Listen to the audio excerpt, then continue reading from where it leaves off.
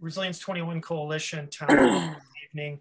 We have a packed agenda, so we're trying to start on time, and I'm here to really help keep this moving. I am one of the Resilience 21 co-facilitators, along with my friend Laurie Schoeman, who you hear from in a minute, and Aho, who I believe is on the call tonight for part of it.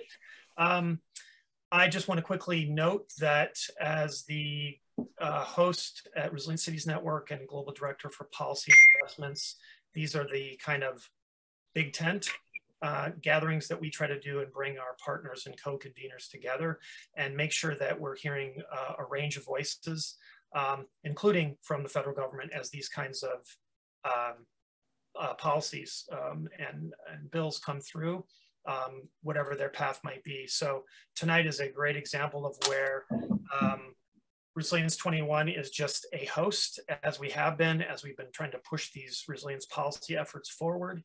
And that is our role. That is my role tonight. Again, if you don't know me, a lot of people are still piling in here.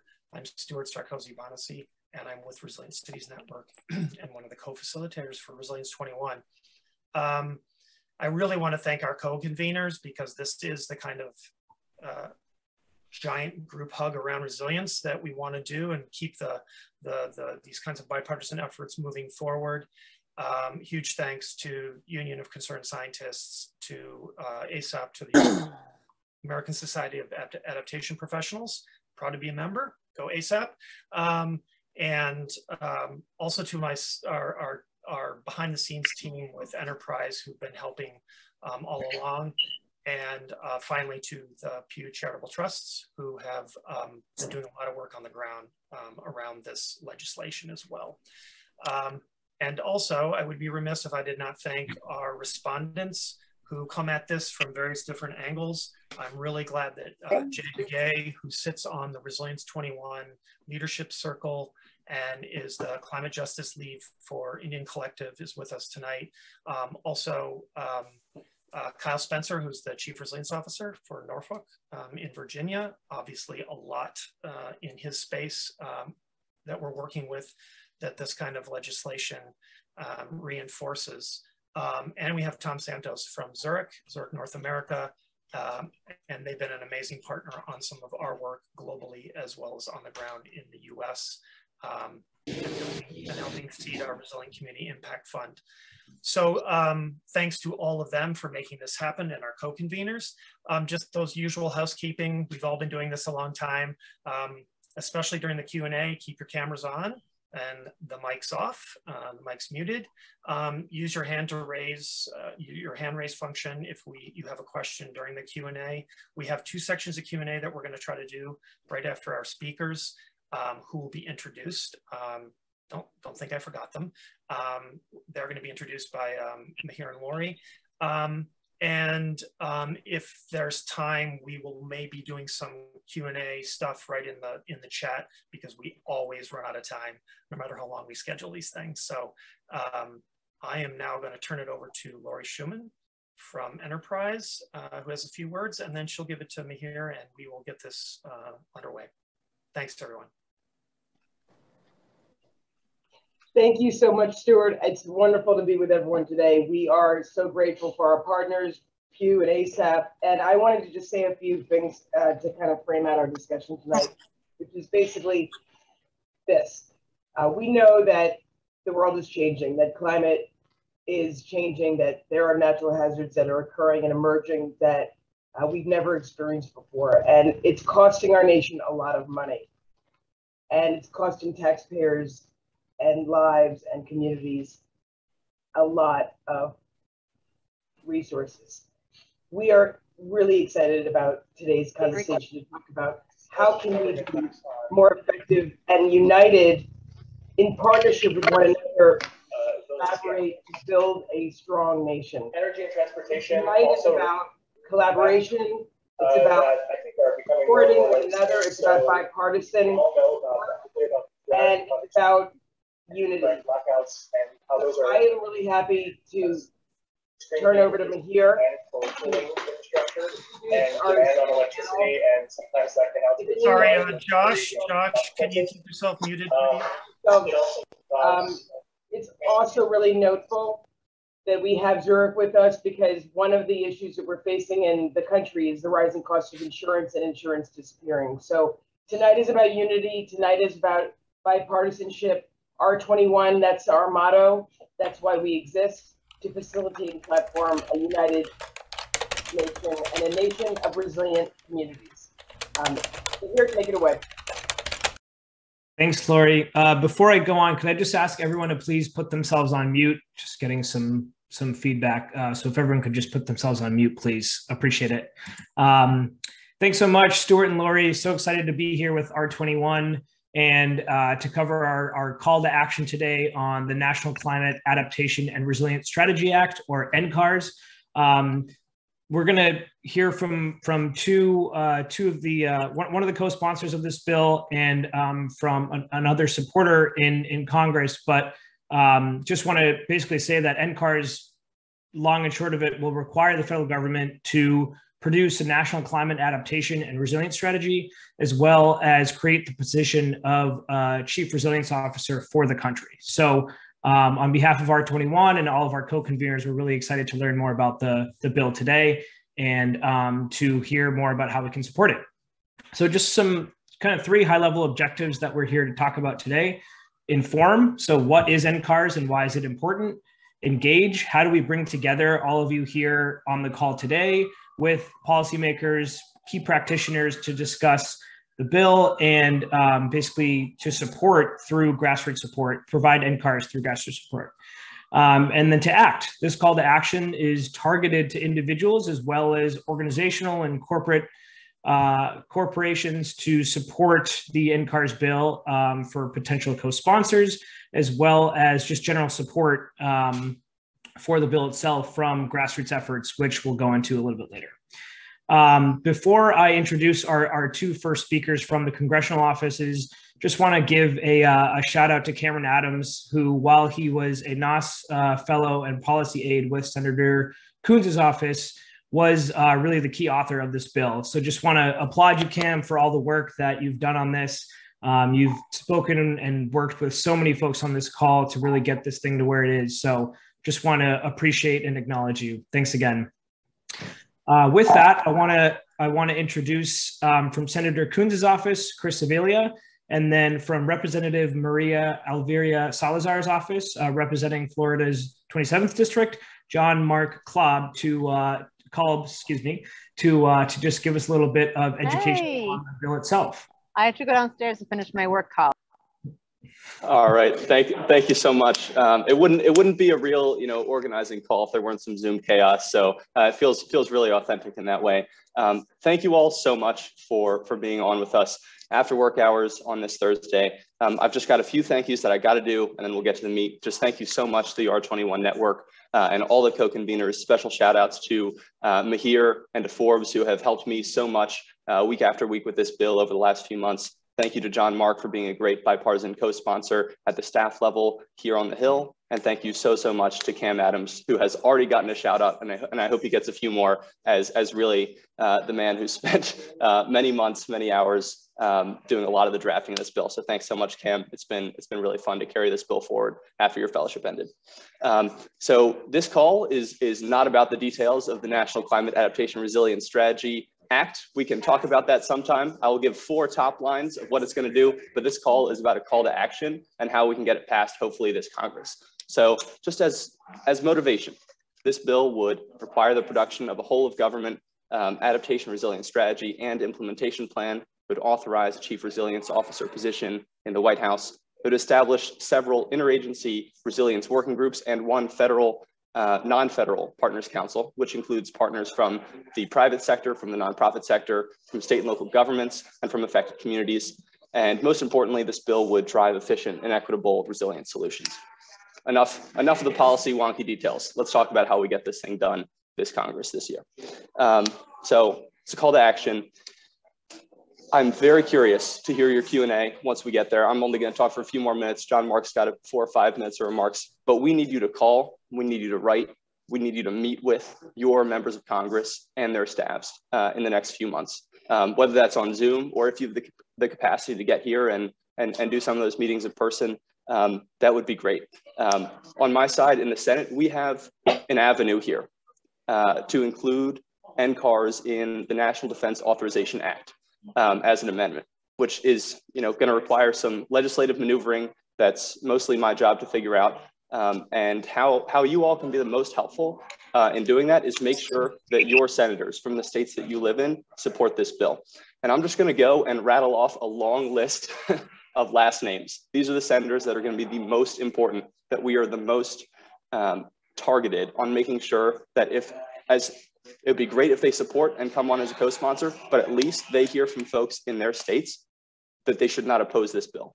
So I'm just going to rattle off a long list of names. And if one of these is a senator from your state or someone who, through some professional connection, you could have any influence with, just make a note, and then John, Mark, and I will be happy in the Q&A to answer any questions that you guys have about how best to approach members and their staff. So this is just a long list of names, and just bear with me. Okay, so on the Homeland Security and Government Affairs Committee, on the majority side, we have Peters, Carper, Hassan, Sinema, Rosen, Padilla, and Ossoff. And then most importantly, on the minority side, Portman, Johnson, Paul, Lankford, Romney, Scott, and Hawley.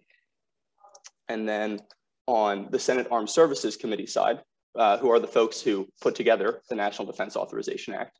On the minority side, we have Inhofe, Wicker, Fisher, Cotton, Rounds, Ernst, Tillis, Sullivan, Kramer, Scott, Blackburn, Hawley, and Tuberville. So those are that long list of names. Those are the key senators who we need to make sure that their staffs and them understand that this is a bill that will so greatly help their home states. And due to the committees that they sit on, they're the folks who we need to make sure if they don't support, they at least don't have any objections, because we've got a few months here where hopefully we can get this bill passed. So enough of those details. I'll kick it over to John Mark, who's got some remarks prepared, and then we'll both stick around for 15 or 20 minutes and answer all the questions that you guys have. Thanks, Chris. I really appreciate your leadership and leadership of Senator Coons on this, who's been a champion in the Senate. And thanks R21 for the opportunity and just, to the opportunity to speak directly to everyone. Thank you for what you're doing. This is really important. My boss, María Salazar, represents Florida's 27th district, which is in Miami. Miami is ground zero for climate change and especially sea level rise. So in Miami, we know the sea is rising and everything we do matters. And resiliency is really important. I'm going to just take a few minutes to talk about, some broad generalizations of how do we get Republicans to support this, right? This is a bipartisan bill. It should be, and this is something that should pass Congress, despite the fact that everything in Congress is politicized and there's always, two sides of talking about an issue. So I'm going to try to attempt to say what I think Republicans will be receptive of and how you all in your lobbying and engagement efforts at federal, state, and local level can actually talk to this issue in a good way. So that being said, I think how we talk about this really matters. Resiliency is obviously important, and I do believe Republicans care. This bill hits a few things that I think Republicans really care about. When it sets a strategy, a lot of Republicans like to know if the federal government is doing something, like have a plan and stick to the plan. Another thing great about NCARS is it streamlines what the government's doing. So right now we have several different agencies that are working on resilience policy, and a lot of them are not talking to each other. So this is going to have everyone in the same room. It's going to promote, streamlining and government efficiency, and Republicans like government efficiency. And number three, it invests in the future. If we're going to spend federal dollars, we want to be spending them in a responsible way. One stat I like, this changes all the time, but I think the latest update is for every dollar that FEMA spends in resilience and mitigation, we save $6 on the back end from having to do a disaster supplemental in Congress and come back and fund something after disasters happened. So framing it that way of, hey, this is going to promote government efficiency, it's going to give us a clear plan, and it's going to help us invest in our future, I think is really critical. And on top of that, I think, for your purposes, as you're able to do research, target to your member and your staffers. So for instance, in Florida, we know hurricanes are a problem, and we care about hurricanes, and everyone knows that's an issue. And when hurricanes come, there's storm surges, there's tides, etc. Out west, it's wildfires, right? So really being able to figure out, hey, what do you care about? And then, making it local. So let me give you an example. If there's a farmer in Mississippi or on the Mississippi River Basin, somewhere in the Midwest, if you go up to them and say, hey, do you have a second to talk about the Paris Agreement and why it's important? They'll probably be like, nah, not really, I don't care. If you say, hey, your field could flood this year and you could lose all your crops and that'd be really devastating and I want to help you, they'll be like, yes, let's talk, right? So this is a bill that, puts the resiliency strategy, and it's nationwide. Senator Coons and Congresswoman Salazar are coastal districts, but this doesn't just affect coastal districts. This affects inland territories that are subject to flooding, or winter storms or wildfires. So depending on, especially in the House, if you're talking to Republicans in different parts of the country, target your message to what their issues are. Every district is prone to a natural disaster, but they're not all the same. So I don't talk about hurricanes if I'm, talking, about other parts of the country. So I just want to leave it there and just kind of recap, make it local and, talk about the things that this bill does and how it uses resources wisely, which is investing in the future, laying out a clear plan, and streamlining government. And I'm also happy to stick around for questions. That's great. Thank you both. I mean, I think it gives you the sort of the inside story as well as the way that we have to approach this. And really thankful for both of you for setting it out this way, because in fact, as many of the folks on this call were part of the original R21 kind of recommendations founding, there are all kinds of angles. We've got frontline communities, we've got very urban locations, we've got rural, we've got farming, and we've got everything in between. So, John Mark, what you're saying resonates big time, because we couldn't just talk about straight up urban resilience. We had to talk about a very holistic version of it. So really glad you're both here. We've got some questions coming in.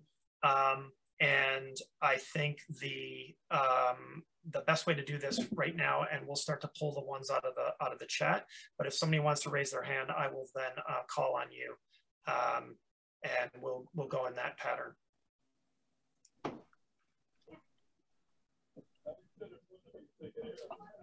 Okay, Alexander, why don't you unmute yourself? Yes, good afternoon, everyone. My name is Alexander Morescu. Pleasure to be here and to see this great initiative that's happening. I think the one thing I just put in the chat, but I think it's important to stress that what brings both parties together and independents is this is a business argument. Lofty ideas about sustainability are great. They probably fall on most of our ears in a very positive way. But when we're talking about risk reduction and resilience, I think it is probably tolerated or even most receptive when it is couched in cost savings, when it is looked at as a way of reducing costs, especially when we look at it in large infrastructure, that these things affect life cycles of billion-dollar infrastructure, and there's not a state in this country where infrastructure is not extremely expensive. And I think we should also look at it in terms of how it saves money as a part of urbanization, with the US and virtually most of the rest of the world experiencing some of the most rapid rates of urbanization in human history. So I think if we're speaking in terms of how do we engage for those who might not naturally, in a political sense, be receptive to ideas about resilience as a sustainability argument, the strongest argument is to say storms are becoming more intense, they are becoming more damaging, and they're becoming more expensive, and we have a playbook here to make these things cheaper. And to engage in risk transfer and engage in risk reduction. So I will pass the mic back to the floor, but thanks, Stewart, for letting me speak. Got it, Alexander. Emily, you want to bring your question out? I see it in the chat, but you can unmute and say it. Sure, happy to. Emily from WSP and ASAP. Sorry, I'm taking you guys on a walk with me. Wanted to see how equity was centralized in NCARS and how we can kind of make sure that the folks that we're speaking with understand that connection between climate change and equity. Emily, that's a great question. I did some environmental justice policy for the Biden campaign, so this is something that is front of mind for me. And John Mark, I'd be curious to hear your thoughts on this as well. When talking about whether it's environmental justice, social equity, just transition, like there are many words and phrases for the same idea here. And I think echoing some of John Mark's points earlier, although I definitely don't want to put words in his mouth, and I'm curious what he thinks. Like we have to tailor that language to who we're talking to. Because the bill does that.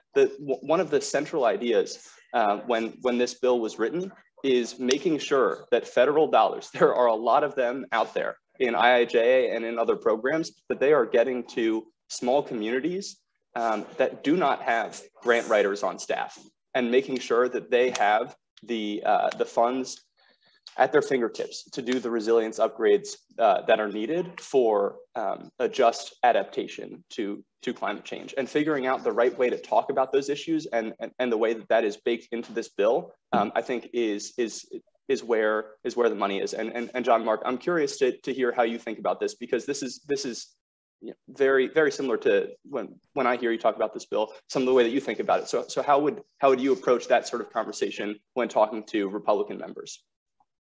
Absolutely. And I'm just going to be very blunt. A lot of this is messaging and framing, as I said, and equity is a word that Republicans don't use a lot, or when it's used at them, they, figure out there's some other premise there. So it's just kind of one of those words that I don't think our side uses much. And so I would avoid that word with Republicans, but this bill does promote equity. And the way I would phrase that is saying, hey, when disasters strike, the most vulnerable communities, the poorest, the ones with the least resources are hurt the most. And how do we help the people that are hurt the most? You've got to target that resiliency to those places. And as Chris mentioned, this bill not only does geographic diversity within the distribution of funds to promote resilience, but looks at smaller communities that are the most in need. So I would, just simply say, hey, look, if you're trying to help the most in need, the policy is built in, and that's why I think this bill was fantastically drafted, and actually is something that should be able to pass Congress. Great. I don't see any other hands. We have some other chat questions, but please do raise your hand and feel free to speak up. I know we have a number of chief resilience officers from a variety of geographic. We'll start the calls. You keep an ear out for people.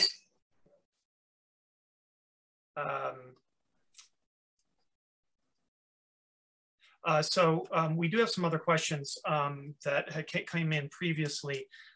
One of the questions was, as we get to the respondents and as we get to the co-conveners and their calls to action, from the two of you, how do we keep the bipartisan nature of the bill going? Because I think that's the thing that it struck me. You're right, like you read the definitions all the way through it at the very beginning, it really feels like something that has lots of different input in it. So I think one of the questions that came prior to the session was, how do we keep and improve the bipartisan nature of it? And those that you've just raised your hands, I'll get to you. We'll go with you, Beth, and then Richard, and then Michael. John Mark, you want to take a first stab at this one? Yeah, I mean, I think you have to put equal energy in talking to both parties. And Chris and I have seen interest on both sides right now. And if we hit a point where there's a lot more interest on one side, then we can shift resources over. But right now, I think we're just trying to build co-sponsors one-on-one, you know, as much as we can, just to keep it bipartisan and to show that. And as we continue these conversations, we can readjust if you know, there's a preponderance on either side. Yeah, no, I think that's totally right. I think another just thought that I'll add briefly is this is not hopefully a years-long legislative project. We've got in the next few months an opportunity to get this done, and it is bipartisan right now. So let's ride that momentum that we have and get it done this Congress, and just sort of re-upping the asks that I made earlier about talking to your members and their staff. Please, please, please reach out to Mihir, to Stewart. And you can get my email address from them, and we can chat offline. I'd be really happy to do that. That's great. Beth, let's go to you. So one of the strategies that strikes me about this is that we're trying to get it passed through using the National Defense Act. And I wonder if either of you could speak to strategies to ensure that DOD and the military is really strongly supporting this. I think that there's a lot of efficiency arguments to be made. I mean, the quadrennial report comes out every year and identifies climate risk as a top concern. This report would seemingly do that for the civilian side for the country as well. And just wonder, like, what tips could you give us to ensure that that we're making the case to those who might have influence in having this be included in the NDA, in the National Defense Act? That is a fantastic question. And I think a fact that I like to point to is that resilience and understanding climate change as a national security threat, that was something that first came out of the defense community. We look back 5 or 7 years ago, mainstreaming, and before that, decades ago. So this is not a new thing in those circles. And when I talk to people in those circles, they understand this. And it's not a tough sell. And that's something that I haven't said on this call yet. This bill should not be a tough sell. It should not be a tough sell. The people who we need to convince understand that this is important. It's just an attention game and necessary to make sure that the members have had the correct number of touches and in the right way from their constituents. Besides that, we have a lane and we can get this done.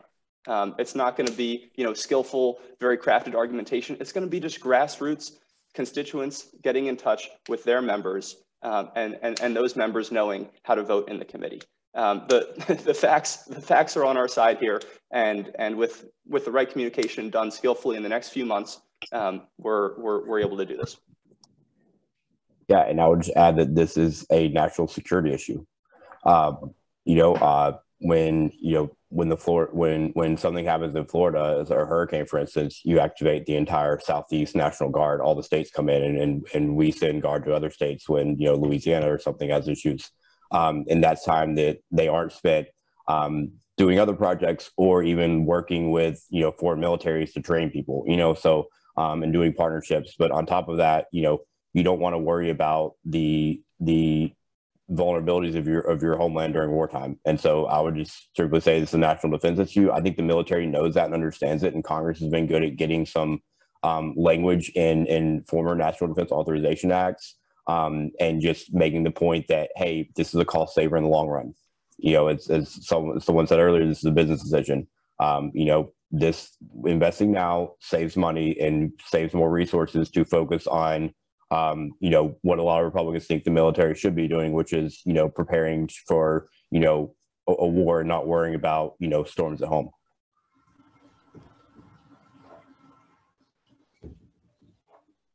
Michael, let's go to you. Michael Walton. Hey, I'm the executive director at Green Spaces in Chattanooga, Tennessee, and certainly running a sustainability nonprofit in the 3rd District of Tennessee. We have a lot of experience sort of talking across political lines. And I would echo a lot of what John said in terms of avoiding third rail terms and really talking from a place of shared values when we talk about these issues. But certainly whenever we've worked with both House and Senate staff on these issues, there was a lot of support for them. And so I literally, just before this, got off the call with Marsha Blackburn's staff. And so I'm happy to reach out to them about this. But one of the questions that I had is about the relationship, if any, between this and the Civilian Climate Corps, which is also one of the sort of top bipartisan components of the sort of climate agenda. Is there any sort of relationship there, or are these totally separate? Well, I'd be happy to talk on that first, considering that Senator Coons has the leading bill in the Senate on the Civilian Climate Corps. In a dream world where we get all of our legislative priorities done, these are both law next year, and they work together with synchronicity, and it's all great. That is not how it works.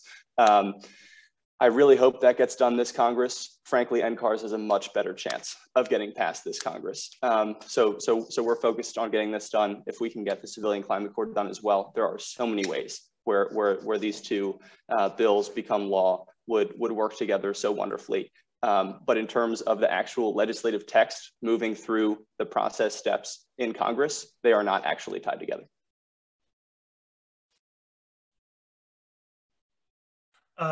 One last question before we move to our respondents. As I'm trying to keep this on time, but it's a really good question.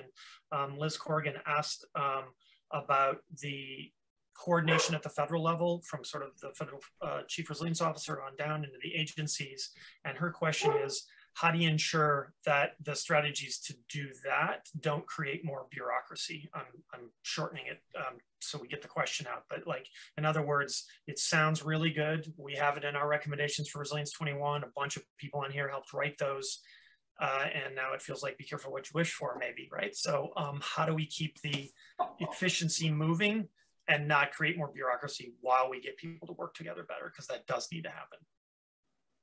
So definitely curious what the Republican bureaucracy busting idea is on this, but but from the Democratic side, what I would add is work for a federal agency. Yeah, thanks for the clarification. Just what I would add from our side is the last part of the bill that we're actually still working on figuring out the legislative text details is working with a few key experts to make sure that we understand how this would be implemented within the staffing structure of the White House. Like, we are getting that granular of making sure that these dollars are spent best to set up this staffing structure so that it can do the most. Right? This is not just a good idea that we're trying to get passed for political points. We are working with people who have decades of experience working in the White House complex, understanding the strengths and weaknesses of that place to make sure that this office is maximally set up for success. So just at a legislative text perspective, that's what I would add. John, Mark, definitely curious if you have any other thoughts on this. Yeah, I'll just say something quick. I formerly worked for the executive branch. I've worked at agencies, and I think there's a lot of improvements that can be made. And I will say that also a lot of times agencies don't talk to each other just because they're so worried about what they're doing, unless there's a proactive effort or directive to do it. It just happens at the back end when everything meets at the White House versus on the front end where agencies should be talking together on square one. So I think that this streamline resources without having to increase staff time or work and actually, makes sense and makes it more productive without having to do that. So I think having a clear directive and consolidating that on the front end is going to be good. And of course, there's always room to improve. And I think Congress's oversight role too is always good in watching what's happening and seeing where there can be improvements. Great. So lots of questions still coming up in the chat, and we're recording this, so we'll have them, and we can bring them back to you as we think about this.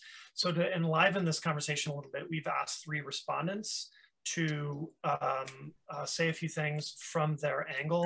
I'm super happy, as I said at the top of the session, that we have Kyle as the CRO, we have Jade, who works for Indian Collective and has been on the R21 Leadership Circle and also on the White House EJ Council, and then Tom Santos from Zurich on the corporate and insurance side. So we're going to have each of them put in a little bit of additional flavor to the conversation over the next 25 minutes or so, and then we'll go to our co-conveners and then have another Q&A session. So I hope you'll all stay with us. I'm going to turn it over to Kyle Spencer, the Chief Resilience Officer for Norfolk. Just real quick, Stewart, before Kyle goes, in case Chris and John have to drop, just want to thank you both again for joining us. Really appreciate it and fielding the Q&A, and look forward to continuing to working with you both to get this bipartisan push and get this bill across the finish line. Absolutely. I'm going to drop off, but thanks everyone. Keep up the hard work, and feel free to share my contact with anyone that wants to reach out directly. Thank you so much. Thanks so much, John. Yep. Got to hop off as well, but thank you all so much. And just echoing, please contact me through Mihir and the co-conveners. All right. Have a good evening. Thanks, Chris. Whiskey, what is going on? Some feedback there. I'm not sure what that was. Yeah, good evening, everyone. Thanks for the opportunity to speak about this. I'm in the last few days spent some time to try to get smart on it and learn more about it. And I really think this is a crucial role for the nation to get behind. Norfolk is really almost a great proxy of the entire nation. We have the largest naval base in the world. We have the third largest port facility on the East Coast. We're the second fastest rate of sea level rise on the East Coast, second to New Orleans. And so all of these things that have been brought up are just at the top of mind for us, and we're dealing with them every day. And we've been lucky enough to be a recipient of funds from the IIJA to support our Army Corps of Engineers work, but we also work closely with HUD and DOT and Department of Defense, and this idea of whole of government and sort of streamlining these different disciplines and getting them to talk together is something that we would really appreciate having, because we struggle a lot of times with it's sort of a shell game. You're talking to one group, you're talking to another, you're sort of talking about things in a way that you think will that they'll understand in their world, but they really should be all collectively brought together. And this is something in our city. The Resilience Office sits at the executive branch, and I think that's the right place for it to be. I'm not tied to a specific department or a mission, so to speak. We're actually sort of the group that brings all these different departments together around these super hard problems that historically we don't typically go after or try to solve because we couldn't figure out whose wheelhouse it went in. And so the Resilience Office really brings everyone around to tackle these problems to the ground. And I think that's a great model that could be followed. And I would say our legislative group will definitely be in support of this. I will see them tomorrow, both Senator Warner and Kane staff, and actually I think the senators as well will be in town. So and as well on the House side. So I will make a point to just sort of bring this up at least in a sidebar conversation. Else. But I think, one of the things, like I was saying about the city of Norfolk, by not being tied to the department is we look for those co-benefits, right? So there's so much that can be done with, say, a flood control project that, that is more than just stopping water. We look for these projects to do more, to provide environmental benefits, social cohesion benefits, connect people to each other, to the city, and help move around in ways that they haven't been able to do it before. And so when we approach these types of big projects in our city, that's how we're coming into it, is with this resilience lens on everything, and how do we strengthen the muscles of the residents and their resilience as well as part of the process. And I think if we did this at the national level, and we had that coordination across those departments, we would find efficiencies and find ways of doing things that maybe wouldn't be realized otherwise. So, and I think that's the opportunity for the CRO would to be, you know, taking that strategy or that plan and directing those investments that provide those co-benefit outcomes, and using that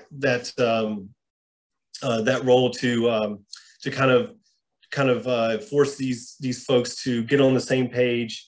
You know, we see it a lot, especially between like FEMA and the Army Corps is a good example with the way they model flooding, flood insurance rate maps. Flood insurance is a big deal in Norfolk for us as well, because we're so low lying. We have the highest number of severe repetitive loss properties in the state of Virginia, and so being you know, present in the National Flood Insurance Program and working with our residents to lower their insurance rates is something we're hit by our residents on to do more. And I think if we had that same level of coordination at the national level, we could be doing things better across the board as far as that goes. We are a CRS community, and that does provide some benefits, but I think there's much more that could be done. So I just thank you all for the opportunity to speak in support of this. And again, I will circle up with our delegation in Virginia as early as tomorrow morning or tomorrow afternoon to get behind this and support it. And just please let me know if there's anything else I can do to help from our side down here in Norfolk. But I'll hand it back to you, Stewart, for the next one. Thanks a lot, Kyle. That's really great.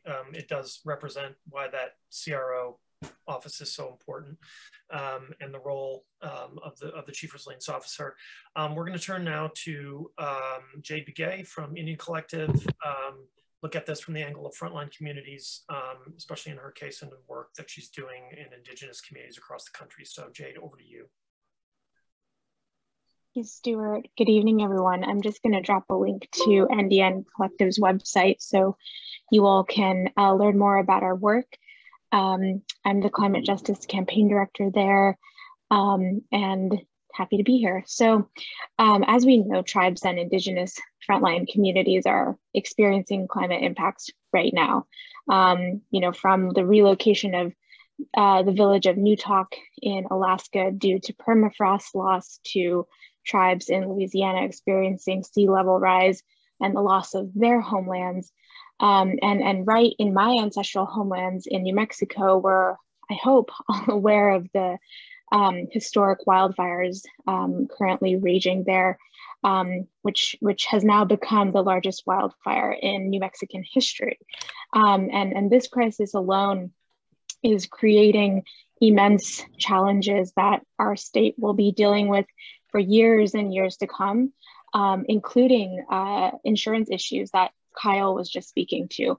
You know, just wanting to highlight that not all rural communities or Indigenous communities approach home insurance the same way as, you know, a family living in the suburbs. So there are big differences there and big inequities and gaps that, you know, we do need to be considering when we're talking about resilience and access to resources. So in addition to that, there are parts of Indian country that are already experiencing or have already experienced flood and extreme weather, and it's not even the half-year mark. So this is why we need legislation like this to create systems of protection and resilience for the changes that we're experiencing right now, and will continue to see as time goes on, actually more frequently, because of the rate of which the climate is changing. So more specifically, just talking about what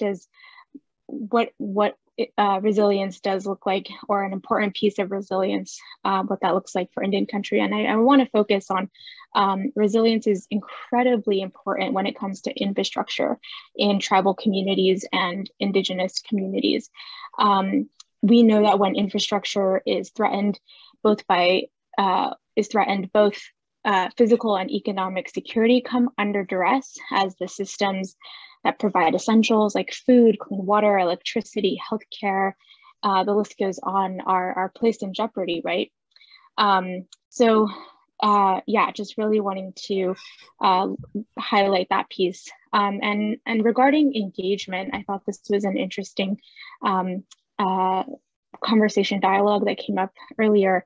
I wanted to highlight the 2022 report released by the Bureau of Indian Affairs. It's called The Unmet Infrastructure Needs of Tribal Communities and Alaska Native Villages in process of relocating to higher ground as a result of climate change. And in this report, they found 4 main issues when it comes to meeting infrastructure needs, specifically in tribal communities and building resilience. And those 4 issue areas are that there is a significant unmet need for financial resources. There is a need for technical support to navigate the scope of required financial and technical resources and institutional barriers to accessing resources. So that very much applies to, what this piece of legislation can mean for tribes.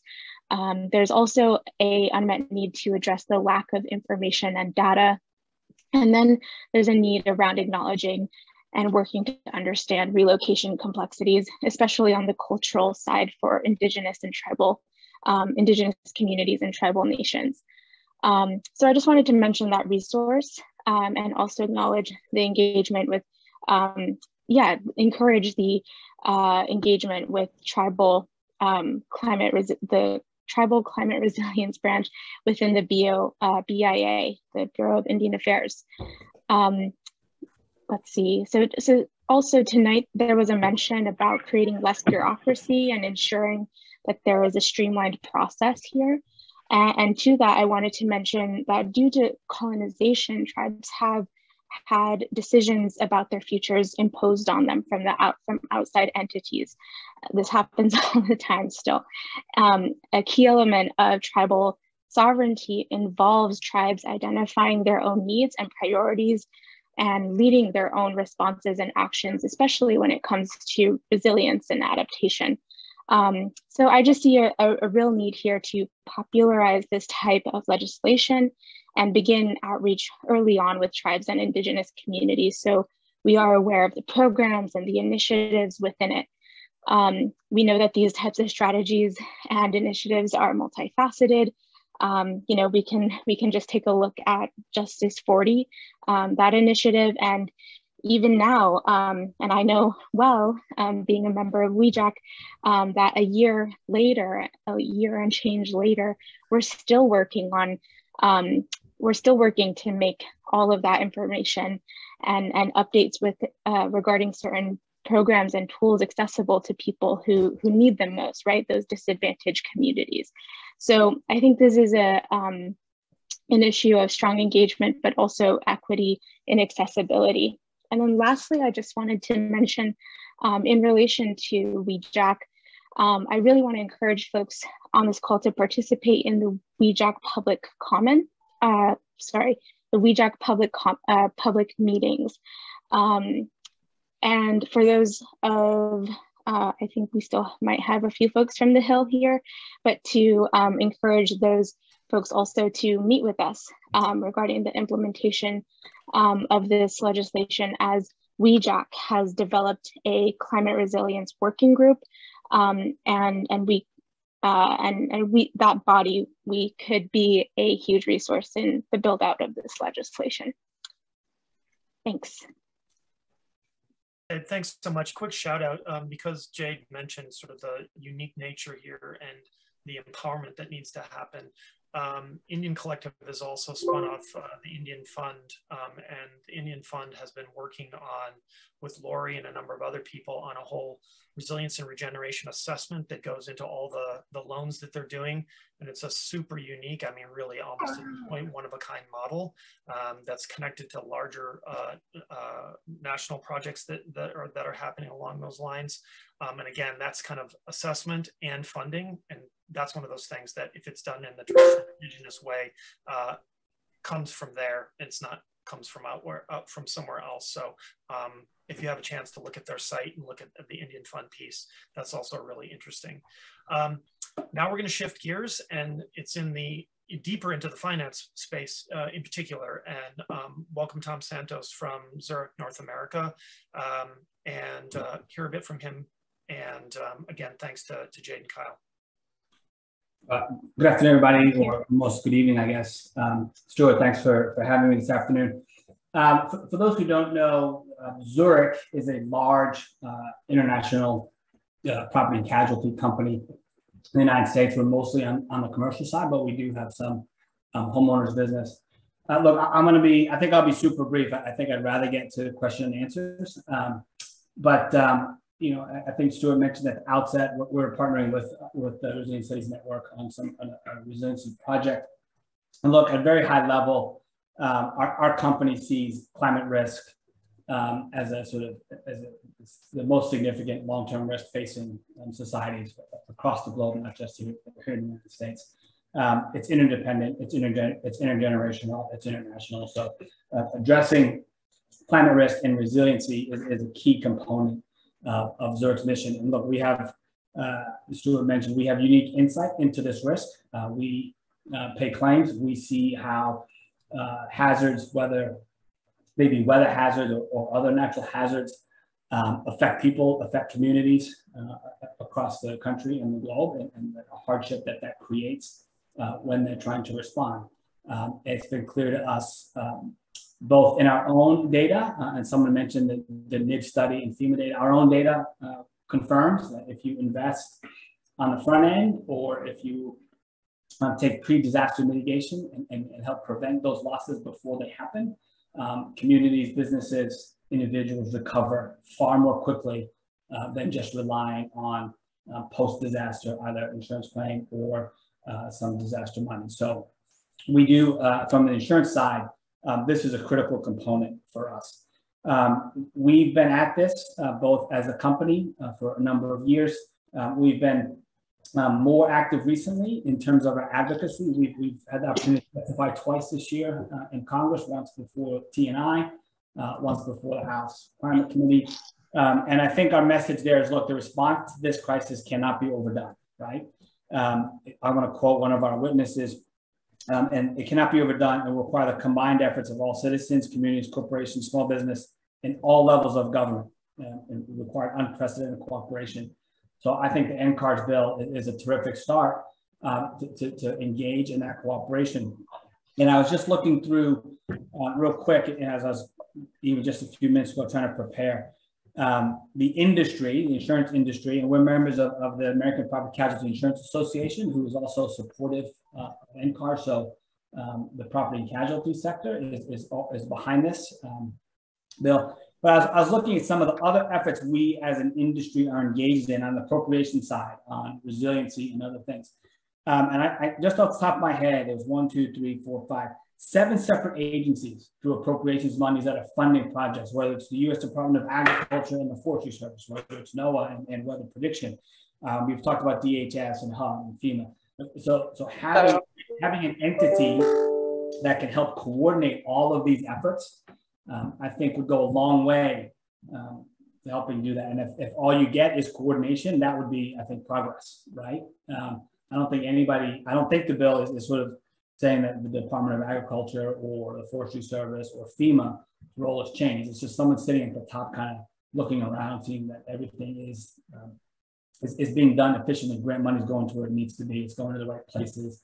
It's getting to the communities that need it most. So I think this bill is certainly a good step in the right direction. And as I said, from Zurich's point of view, we kind of view this as all hands on deck to try to address this.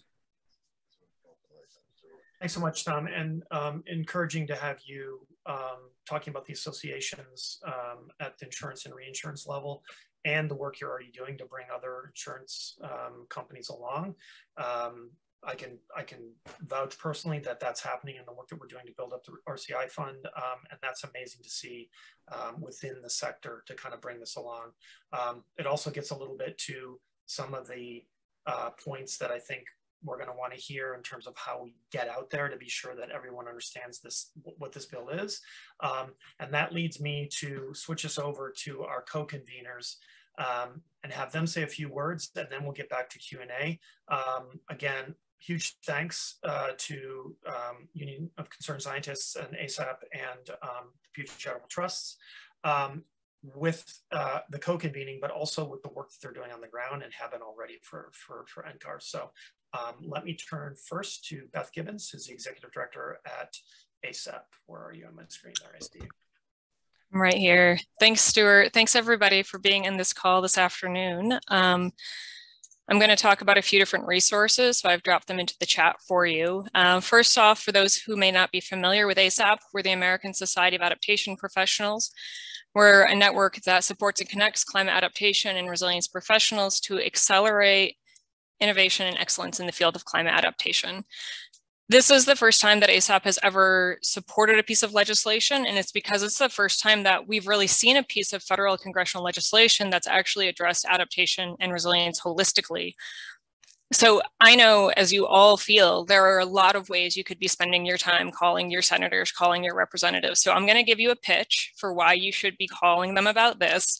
And then I'm going to tell you about some of the ways that ASAP's going to support you to get that work done as easily as possible. So first, if Congress enacts this legislation, we're going to move from relying on a series of individual agency activities authorized through executive actions, kind of one at a time, to a long-term coherent national strategy to ensure climate change preparedness.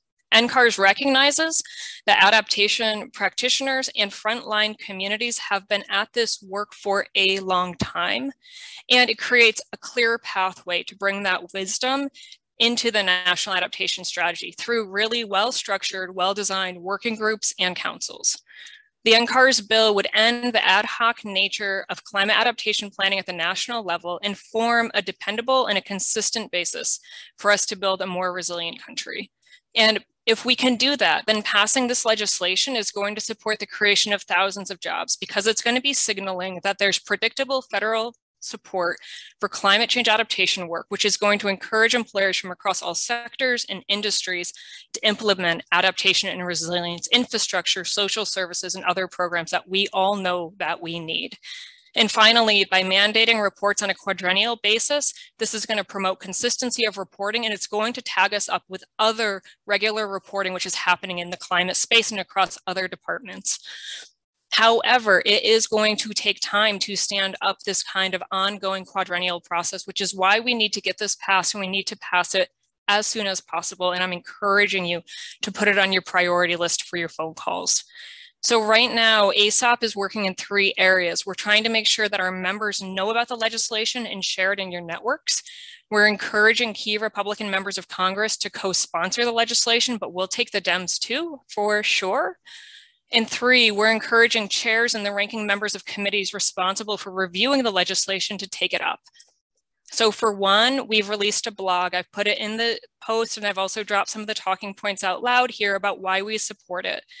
For action areas 2 and 3, we are supporting member meetings with their representatives in Florida, Ohio, Michigan, and Utah.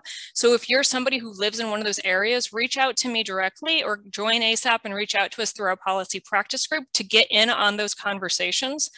We're also creating guidance to publish op-eds to push for the support of this. So again, if you're not part of ASAP yet, I recommend that you join. If you don't want to join, but you just want to support this, reach out to me or reach out to people in the policy practice group of ASAP, and we can help you to make sure we push this forward. Thank you, Stewart. Thank you, everyone, for everything that you do all the time, everywhere.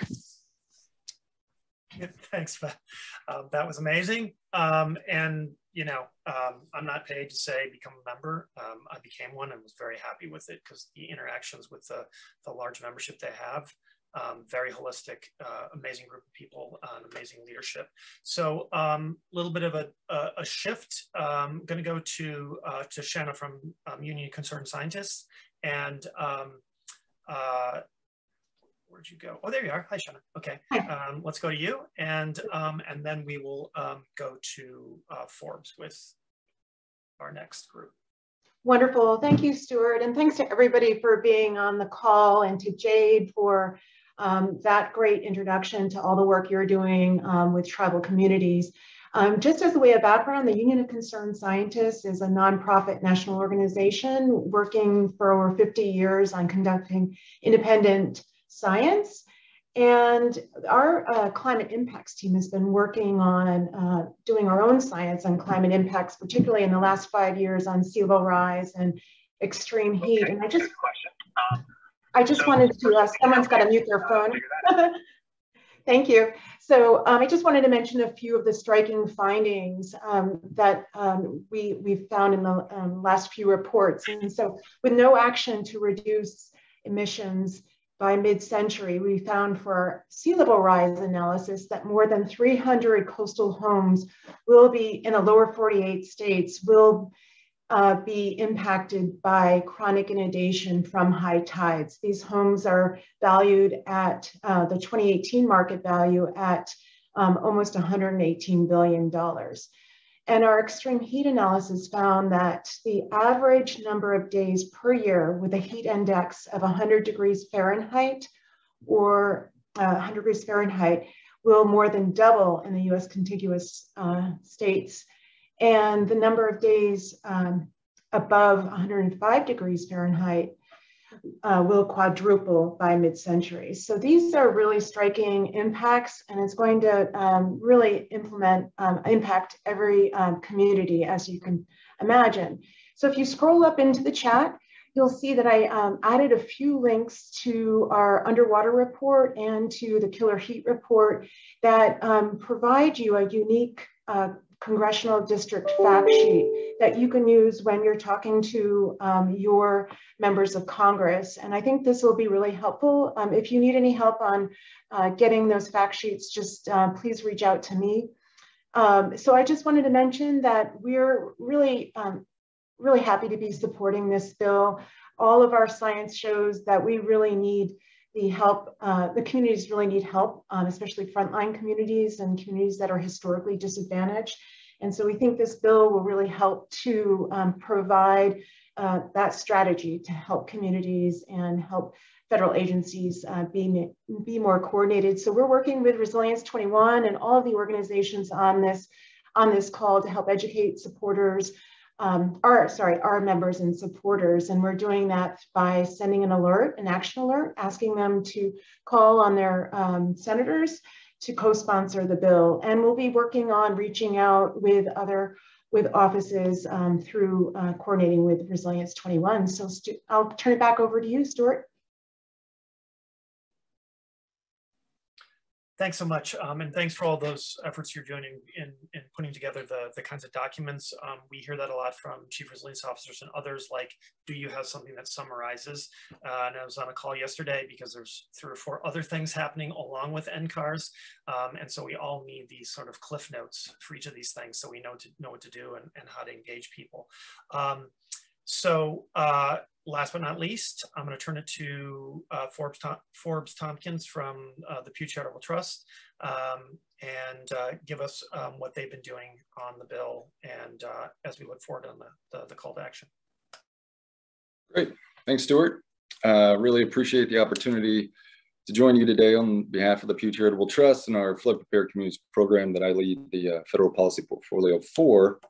Really honored to co-convene on such an important discussion about this pressing issue of increasingly frequent and costly disasters that are impacting the lives of Americans across the country daily, but also this key component of the solution in the form of the bipartisan NCARS bill that would really make strides toward enhancing the coordination, efficiency, and effectiveness of federal resilience efforts and resources through this whole of government approach that others have already talked about today.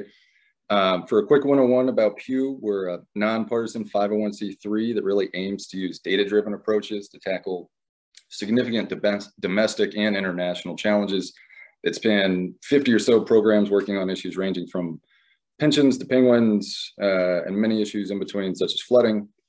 Our Flood Prepared Communities program, the core really of our work is to develop and pursue federal and state policies that can benefit the American taxpayer, communities, and the environment with respect to the impacts of flood-related disasters. And just a couple quick ways that we do that. We use kind of a layered approach at the federal level, trying to modernize national flood insurance program, enhance investment in disaster mitigation, and improve the resilience of infrastructure. And then on the state side, we're working on a combination of policies and involve legislation, executive actions, comprehensive planning, and research that kind of cut across multiple sectors and discipline, which really syncs well, I think, with the NCARS bill. Related to the bill, Chris, John, Mark, others have already done a terrific job summarizing the key points of the bill and why it's so critical. So I'll just quickly note a few opportunities for folks here to help build a groundswell of support for the bill in ways that can move the needle within the halls of Congress. So what I think is so impressive about tonight's town hall is actually the potential to really leverage the collective power of all your voices. So 100% everyone should engage individually as a constituent and through your networks with your members of Congress so they know this bill should be a priority and the bill is something they should co-sponsor and pass into law. To complement and help amplify your support individually, Pew actually recently launched a local and state stakeholder support letter, which in a matter of just a few weeks has collected signatures from more than 125 chief resilience officers, local and state elected officials, small business owners, chambers of commerce, insurance companies, economic development councils, housing coalitions, and other influential people and groups. And I just wanted to note those just in case you might fit within that scope or even additional representatives or constituencies that we might want to add. And along those lines, as the number of these signees grows, so will the letter's usefulness with members of Congress, demonstrating that broad and extensive support across the country and helping mitigate the risk of this bill potentially being politicized by some, but instead being embraced as a practical and critically needed solution to address comprehensive resilience before disaster strike. So as far as the call to action for Pew, I believe Stewart hopefully is going to be able to share the local support letter as part of his follow-up with everyone here tonight, along with our contact information here at Pew. And we would love to engage further with any and all local and state leaders or groups interested in joining that letter. And for the national level of efforts that we're doing, we will have a national support letter for national organizations that's being finalized now, should be ready in the coming weeks. And that's something we'd be happy to follow up with as well. And similar to what Shauna and Beth and others are leading, we're hitting the halls of Congress ourselves with GR fact sheets, summaries, and also, love to bring people in to DC as well. So we're not operating in the vacuum within a beltway, but speaking to the needs on the ground across the country. So thanks for the time. And with that, Stewart, I'll throw it back to you. That's great, Forbes. Thanks very much. Definitely, we will be happy to send that out and to the growing email list, as well as make sure that we're pinging people on the LinkedIn group. Shame on me. I'm usually really good at promoting our R21 LinkedIn group and making sure that everyone gets involved with that. But if you aren't familiar with that, just ping me because you have my email and we can get you on there. And definitely we and others, and I think a lot on the group here from a national support letter standpoint, would like to be able to do that too, so we can distribute and sign on because we already have said that we want to do that. So now we have, which has never happened in the R21 history, we're ahead of schedule. I don't even know what to do with myself because usually we are scraping out Q&A at the back end of the session. So now we have time for people to raise their hands and add in comments and ask questions, because I do think we were starting to hit kind of a momentum there in some of the questions and the back and forth and discussion. Fortunately, we lost our congressional folks, but amongst all of us, I still think there's quite a bit of conversation to have. So let's use this time, because it's a rare occasion when we're out of schedule and we're all together at the same time, at least on Zoom. Tom Santos here again. Like Forbes reminded me of this as we're thinking about the messaging on this, and folks are targeting towards a particular audience. It may resonate more with some conservatives, but and I probably should have mentioned this. Look, in certain communities, I've heard a few folks mention Florida, Norfolk, and others where the risks of flood are extraordinarily high. At some point, without a good resiliency plan in place, insurance in those communities is going to become either completely unaffordable or, in worst case scenario, unavailable. Right? So that will have a real fundamental economic impact on those communities if people and businesses cannot afford insurance. And we're not talking just about NFIP coverage, right? The cost will rise exponentially for those places, and it will affect real estate markets. It will affect small businesses reopening. It will affect sort of down the line. So as we think about messaging and you're thinking about sort of what the sort of downstream kind of economic impact is, that's, I think, something that we have found when we talk to Republicans, at least, on some of this stuff, that the cost of insurance for businesses is real. The cost of insurance for underserved communities is also for real. And if we can't make those communities more resilient, they simply can't afford insurance policies, right? We see this in NFIP, we see this in the fights over rates on NFIP and the like. So cost of insurance is in some audiences a pretty compelling message as well. Yeah, that's great, Tom. And I wrote down the 3 things that John Mark said, right? This is why NCARS is important. And it felt like it was, I was getting my script of talking points, right, for both sides of the aisle. It sets a strategy, it does streamlining and efficiency, and it invests in the future. And of course, if you really believe in holistic resilience, it's all about building forward and the pre-recovery rather than the recovery all the time, because obviously we spend a lot of our time and money in the recovery space. Ginger, let's go to you. So this question is for Tom. I'm curious in that regard with the insurance. You know, I'm wondering, like, how long is it before the agencies will just, the insurers will just say, sorry, we're not doing this anymore? Or has there been any discussion about separating the coastal pool from the rest of the country? Because, you know, like, why should the rest of us pay to keep rebuilding places that should have managed retreat? And of course, that could be said for fire-prone areas as well. Yeah, look, this gets into a whole range of issues on insurance. I'm not sure is the message here, right? Insurers they'll make adjustments in their exposures. They'll make adjustments in their rates as events happen or don't happen. Right? We're regulated at the state level, so we've got significant regulatory barriers at state levels as well. But nearly every state, I think, they have a residual market or they have a high risk pool for these perils, right? If we think back a few years, I don't mean to pick on this state, but they have a high risk of hurricanes and flooding. Years ago, the state of Florida was the largest homeowners insurer in the state of Florida, right? So that's not a sort of, again, when you talk to conservatives or Republicans, that's not a free market mechanism where the state is the insurer for the majority of properties, right? That's changed a little bit over time. Florida's gotten a little bit better. Florida's also done a better job of building codes than a lot of other states. So there's a lot of other factors that go into covering or providing insurance. We see this fight a little bit in California, in some Western states where wildfire has been prevalent over the past couple of years, and insurers are trying to really figure out what their risk is, what their risk appetite is, where they write cover, where they can't write cover. So it's a fairly complicated question, but at the end of the day, if the risk gets too high, private market insurers, they make their own assessments on what risk they're willing to take, and they stay or they don't, and then you're sort of dependent upon these high risk pools at the states. And those rates oftentimes are not better, right? That you're in the state pool.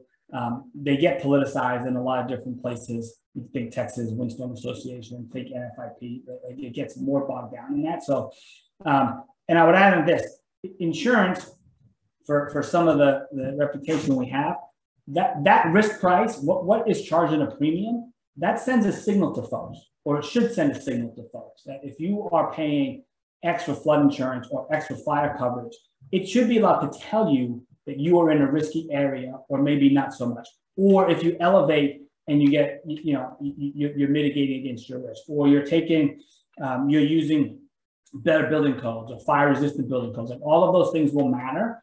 And it makes insurance, a private insurance, a good option for. So that's a really complicated thing. We could talk for hours about how any particular insurer or state addresses it, but it does matter to a great deal, I think, and it should be sending signals to businesses and homeowners what the risk is.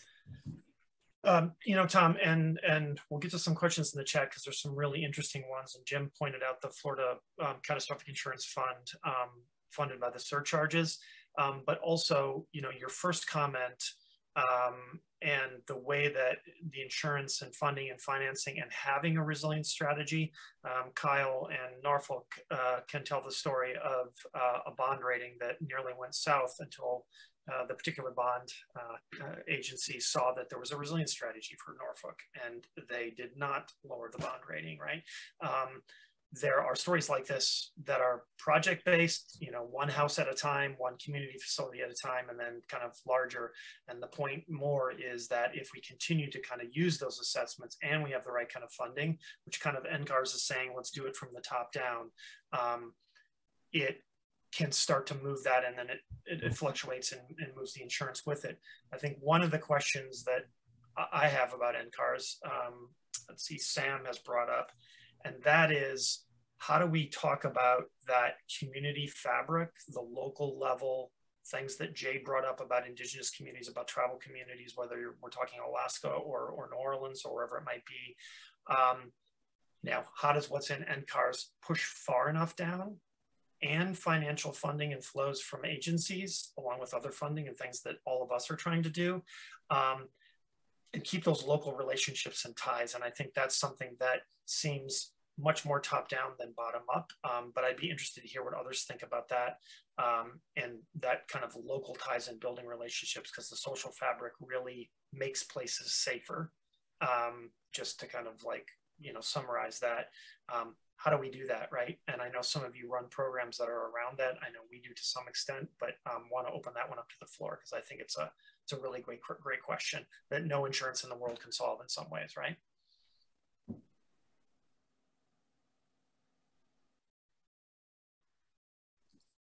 Stuart, I think just to comment on that a little bit, the action really is at the local level. I mean, the cities and the localities are equipped with the policies and the ability to change zoning codes or change or implement projects and things like that.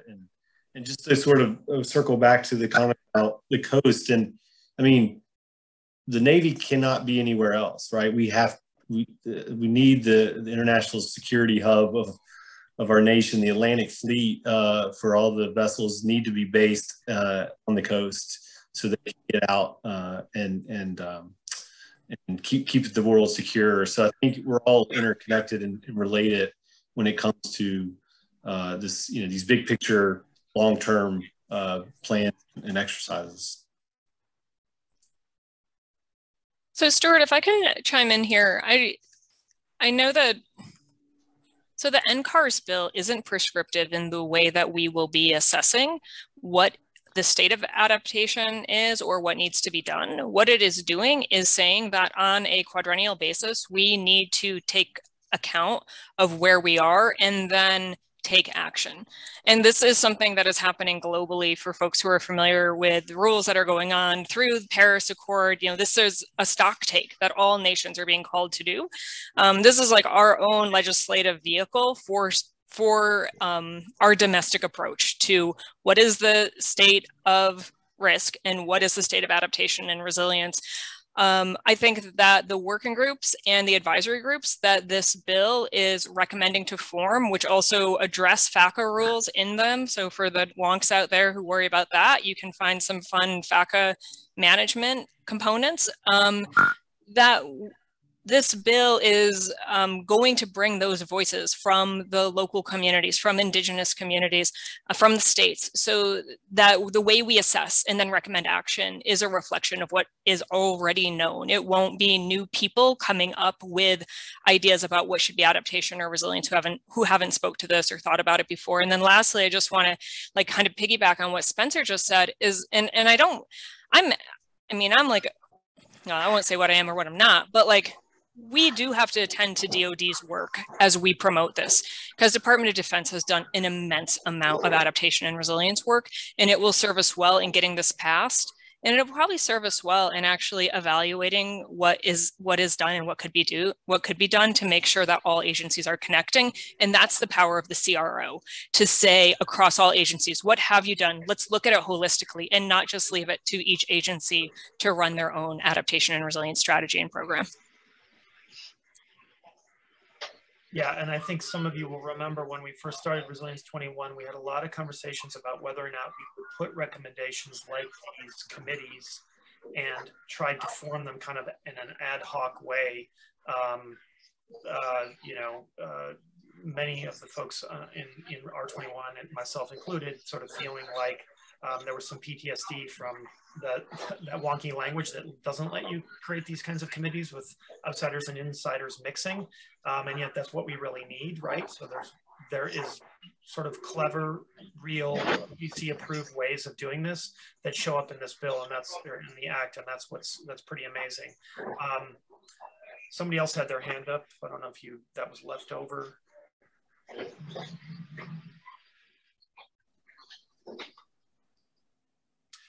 Laurie, you mentioned you wanted to throw something out there around funding and financing. You put something in there about how we do this outside the federal government and keep funding and financing flowing. Do you want to bring that up now?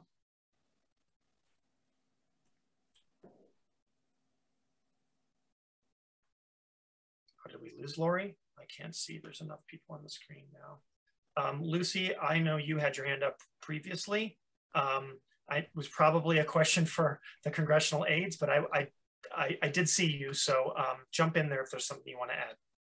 Well, I actually have sent you a follow-up email. It was mostly, one is whether there's any relationship with the National Disaster Safety Board. It's another bipartisan effort with Porter and Mace. Is there any relation, or? It's a great question, and it came up yesterday in a call with folks that are overlapping with this crew, but we haven't all quite come together. So there's that, there's the STORM Act, there's the Resilient America, and then there's what's called the CEDARS, which is the Resilience Zones Act.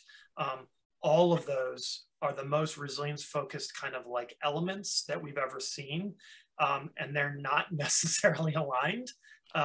NCARS is kind of top-down structure with the reporting, as Beth has noted, the Federal Chief Resilience Officer, and kind of a federal version of what Kyle described as the role of the CRO in the office, kind of working down, and then the sort of reporting and the interagency work. So that board, plus some of the stuff that's in the CEDARS and creating these resilience zones that are the most vulnerable, and putting funding towards them, it does start to have an overlap, because that's the how that we've talked about many times on these calls, that the agencies have to worry about, that we worry about, right? That's my biggest worry. There's a lot of good what out there now, and more of it coming. It's the how. So the board actually, to my point, is one of those places where there should be an overlap if we start to create those committees. Beth, I don't know if you want anything more to that, because I saw you nodding. No, I agree with you. I think that this is a different kind of function than the CEDARS or STORM. Oops. Oops. She went away, but Lucy, I'll look at the email after. And okay, there's a second question. I have a good relationship with Alex Padilla, who was specifically called out. Congressional activities. And what's the direct ask? He's on Homeland Security. This is the great point, and the both what John Mark said, and also the specificity that Chris brought to this about the ability to go to these committee members. So what's important here is that this isn't going to stand alone. NCARS isn't going to stand alone, and it's going to go through these two committees, and it's likely to be attached. So if we work on it now, and María and others who are on those committees push this forward, we need to make them sort of like speed that process up, so that when that authorization comes into play, this is sort of ready to go and they attach it, right?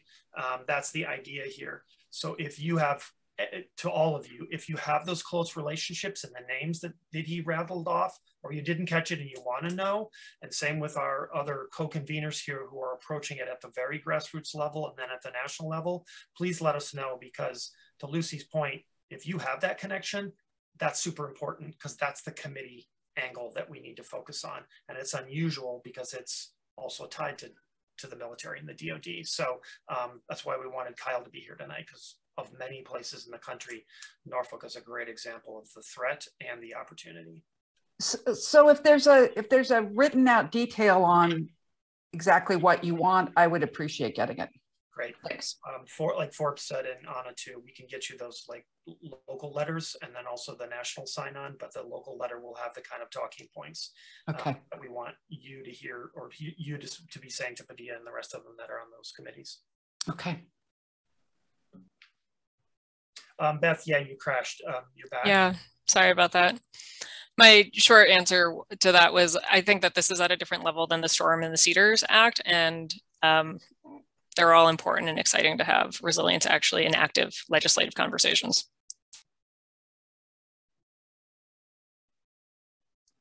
Great, we've just got a couple of minutes left. Any burning questions, thoughts, worries, opportunities?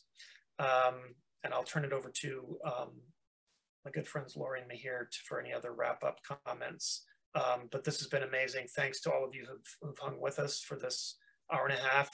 And special thanks to our respondents and the co-conveners. It's been a great hour and a half, and I think we've really got room to run now. And if you're interested in following up with us, please do, because this group is gonna stick together as well. So Jade, I'll connect with you separately about the Indian Collective piece and Indian Fund, but others that are coming from different angles, definitely get with us, because we're going to try to really push the local and national levels letters out and kind of have those conversations at the various levels. Mihir and Laurie, anything else? Yeah, I think, I guess the last thing I'd love to do is just give our co-conveners a quick, Lucy's question teed it up perfectly. I think if we just want to reiterate what the call to actions are from each co-convener, and basically should just show again the different ways that we're all hitting this to collectively get this thing through in a bipartisan way. I think, Stewart, you just mentioned, it needs to pass through these two committees. So look at the committee lists, see who represents your states where either you live or you work. Contact those folks for either co-sponsorship and just general support. And then with that, I'll leave it to our co-conveners to kind of talk about the different ways, just to reiterate that they're acting on this. Beth, you want to start off? Yep, happy to.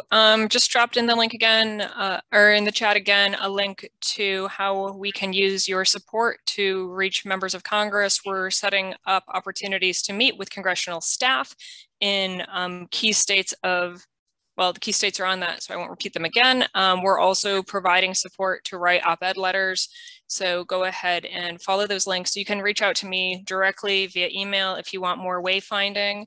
And I'll hand it over to the other co-conveners. Thanks everyone so much for being here and for putting this on a potential to-do list, and I hope on a list of things that have been done.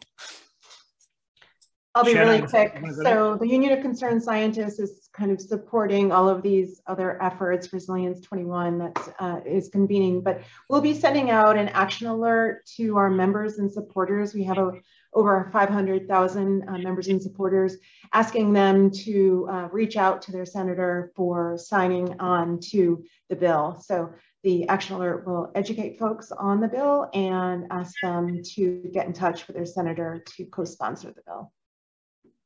Awesome. Forbes? Yeah, and just to rehash on Pew side of things, we've got a local support letter and would love to have as many folks interested sign on that we can then take that letter in our Hill meetings and demonstrate, broad national support at the grass tops level. And then we'll have a national letter for any interested organizations to sign on. Hopefully that'll be in the coming weeks. So looking forward to sharing that as well. Awesome. I think Stewart will send out all that in a recap, right, to everyone who attended? Okay, great. Laurie, any last words? Just let's stay together, guys, and stay connected. Awesome. I love it. Thanks, Laurie. Yeah, we'll post a bunch of stuff on the LinkedIn. And as usual, because we recorded it, a lot of people asked for the recording, so we'll post that. Laurie's already promised to put like fake head on me and all kinds of stuff. And Mihir and Stewart both did it. Mihir, thank you so much for everything, and Stewart for your emceeing of the year. Thanks, Laurie. Great to have all of you. Thanks again to our co-conveners and our respondents, and for all the great work that you are doing on the ground, and for the amazing partnerships we've all created. So let's carry this forward. Thanks, everybody. Bye-bye. Take care. Everybody. Thank you.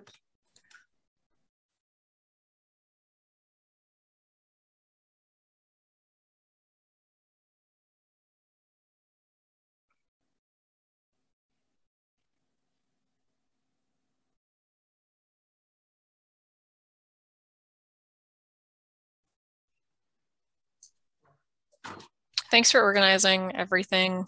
This was great. Of course. Hey, Jim Murley. Thanks, Beth. Hey, Jim, good to see you again. I'd rather be in Miami, but it was good to see you on here as well.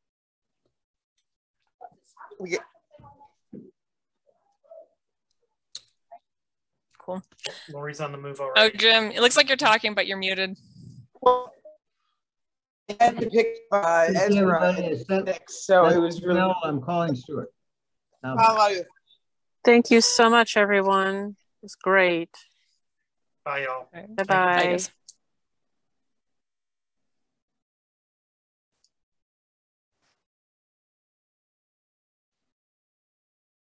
Bye.